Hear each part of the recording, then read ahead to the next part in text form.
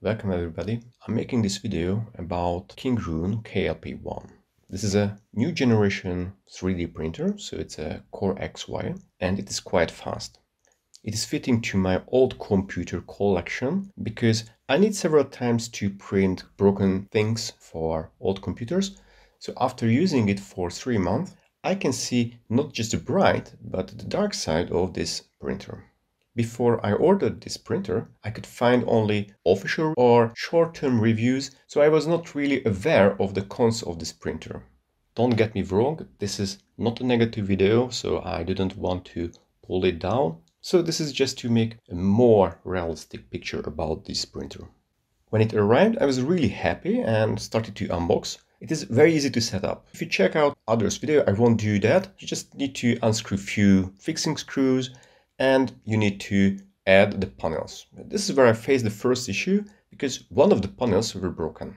It is still broken because I was not able to manage with the support to replace it. And here is the first issue I faced with because let's say there is no support. I've wrote them several times, finally I gave up because they responded, let's say, just translated with Google Translate. They do not speak English, or I don't know why. They were not able to check the pictures I sent over. Practically, I got no support for the printer. Then I started to use the printer, which is quite easy because you just turn it on. There is a short description, you need to calibrate it, and then select the slicer and print. I'm really satisfied with the prints because it is fast, the quality is okay. Okay, it required some tuning. There were just basic configurations, and then I switched over to Orca, but it's fine. If you start to print with a new printer, you need to do that. Maybe except Bamboo, where the slicer and everything is so integrated, but never mind. I do not say it is a bad thing. It is working really fine, but then after a few weeks, several things started to annoy me. The first one is the resistive screen, which is behind the door. Of course, I started to control over the network, which is really nice because it is just Clipper based. But what was really annoying is they use the plexi, it's just dark. So if you start to print, you cannot see what is happening inside the chamber. If you open it and you're printing something like ABS, which can warp, then it is, you can see it is really disappointing. If you open it, it can warp. If you do not open, you cannot see what is happening inside. Beside this one, there is also no light, so LEDs or any kind of light, it would be possible to see. The second annoying thing was when I started to print with closed lids, then it was scratched with cables coming out from the head. There is not enough space between the top door and the head for the cables. Here we are talking about an addition of 5 centimeters or so.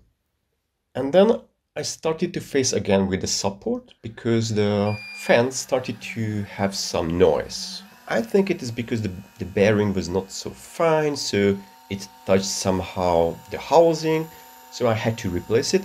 But again, I reported it to the support. There was no answer or no real answer, just Google translated something-ish, an answer to fulfill the SLA, or I don't know. But since those fans are just really cheap, few dollars, not a big deal to order a new one and replace. And here I faced with another thing. The cabling is very close to the head. Itself is very compact, very lightweight. Maybe because of that, wires are going so close to the nose. I mean, the distance between what you are printing and between those cables, and if something goes wrong, then it can simply just rip off those cables. Yeah, so it can ruin the head itself. All in all, after around 6 weeks, I started to, let's say, pimp up the printer.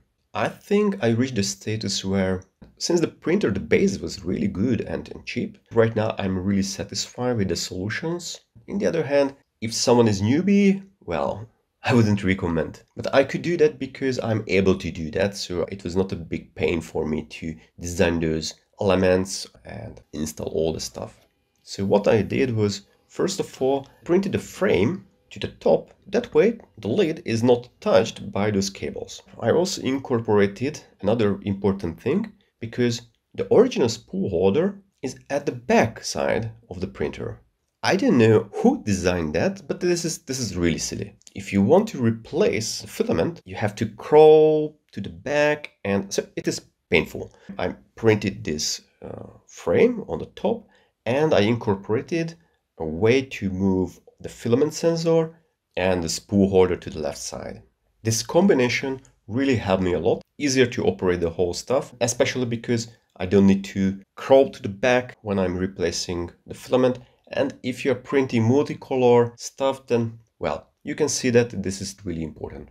The next step was very simple. I installed an LED stripe inside the chamber. So right now there is no need to open the door if I want to see what is happening inside. But here I need to mention that so the space is very limited inside. So it was hard to find space for the cable, and when I made the wiring, I flipped over the whole printer because I had to find power source for the LED stripe. So that way I could see all the electronics and the control part of the printer. And then I realized why the whole printer is so noisy. They installed one fan, but not the standard normal 25 millimeters, but this is kind of half size. So it is spinning faster than necessary, and it is not PWM controlled. It is spinning full speed ahead, and because of that, this is, yeah, well, quite noisy. It is hard to replace because there is not enough space. Again, this is making it small, but maybe a few millimeters here and there. It could help a lot for later upgrades or similar stuff. The last step was to install a camera. But in the previous step, I installed the spool on the left side, so I had to move the camera to the right side. But the USB port is on the left side, and it is not possible to somehow move inside or hide the cable, so I moved under the 3D printer. And the last, maybe sounds so dumb, under the 3D printer right now, I have a concrete stepstone. It's kind of 25 kilograms, and it's heavy, big, and it's taking care of the vibrations, or a lot of vibrations. Of course, after all these upgrades, I had to recalibrate the printer, but it really helped on the quality. And one more thing for the calibration, I made a slow motion video. Here you will see why the calibration is very important. When I was watching what is happening inside, I was not able to see, but in the video it is visible how the belts are really flipping and vibrating. After talking all the dark side, let me summarize my opinion about this KLP1. The small issues I listed and I corrected, really bettering the use. The metal frame and the clipper software is really fine. The print quality is really fine. But I wouldn't recommend it for somebody who is just starting 3D printing, or someone who is just wanna take it from the box, set it on the table and just print. The problem is really those small things. So first of all, you have to tune your own settings in the slicer. So the second is the LED and of course the spool on the backside. Those things really, if someone just starting to use or just want to use a 3D printer and has no technical knowledge or willingness, because it is not necessary to have already, but the willingness is a must to do that, then I wouldn't recommend.